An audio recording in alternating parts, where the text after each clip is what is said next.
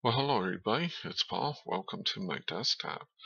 I just want to do a quick tutorial to show you if you're like on YouTube and you want to have thumbnails with some crazy like text on them or little pictures on them. This is how I do it, and of course it's free. So what I use is GIMP.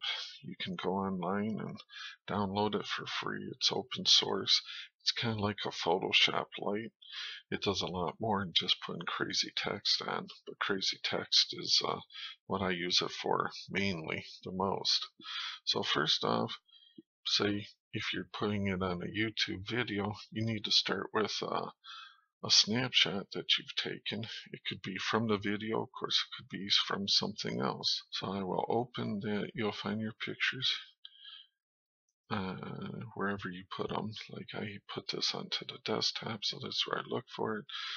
Okay, so there is going to be my background picture. Now I'm going to put another picture on it for, say, example, branding. I put a little thing to the left, and I'm also going to put some text on there. So you may not want to do a second picture, but if you do, this is how you do it. You're going to hit File, and instead of Open like we usually do, we're going to hit Open as Layers right there. Then you will want to find your second picture, and this is my second picture that I usually use. Now I'm going to go over to the tools here and use the four pointed arrow thing, the move tool, and that allows you to just drop and position it anywhere you want. This is, I usually just tuck it over here for a bit of branding, so people, if they're seeing all their videos, they kind of recognize that. So that is how you do that. So now if we want to do some text, say we'll click on the big A, and it will allow us to open the text box, and then we got to figure out what we want to say. Here's the cool things: you can have a lot of different, like if you're just using Paint, it's a lot more difficult to open multiple text windows, I found.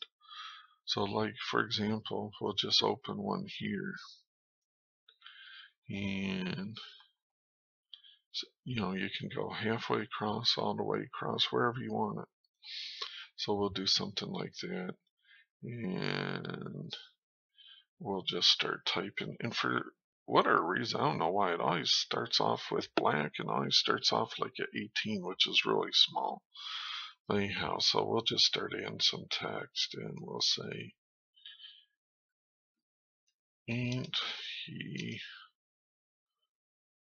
a handsome bugger, right? So it types it real small there.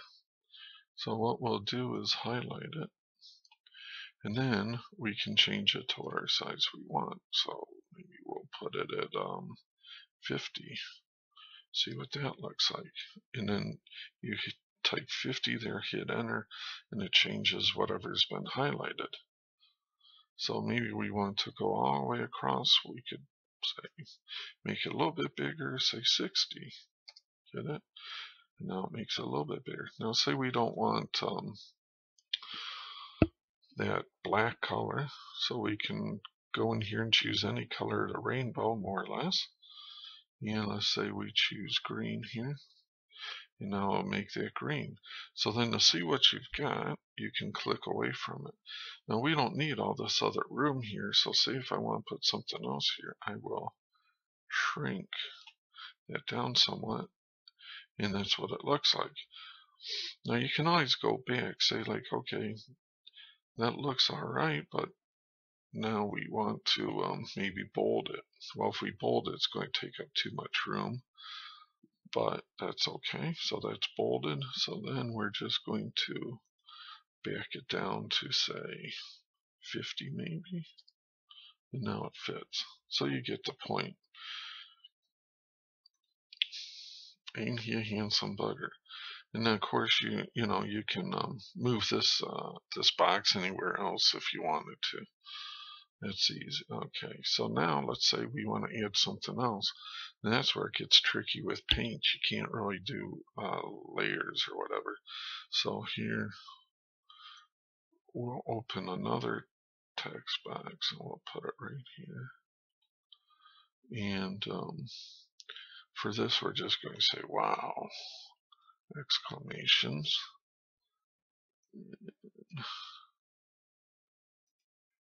I'll add a 0 here, make it, and let's change the color on me, we'll bold it, yeah, and add a funky color.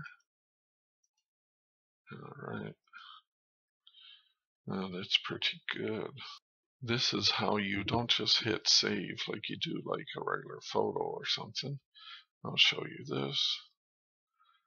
To say save it to where you can use it, what you want to do is come down here to export. Click on it, and let's say we're going to name it, we'll say bugger snap or gimp, yeah, bugger gimp, and we'll hit export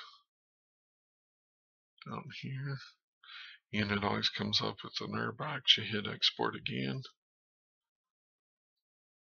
and it does it, and we can minimize everything, and we should be able to see it here, and there it is. So, you know, you can get really fancy with it. You can do a lot of other stuff with it, but that gives you a basic idea of what I do with mine. And then just go to your YouTube and hit upload custom thumbnail, and you are done. Thanks so much for your time and watching. We'll see ya.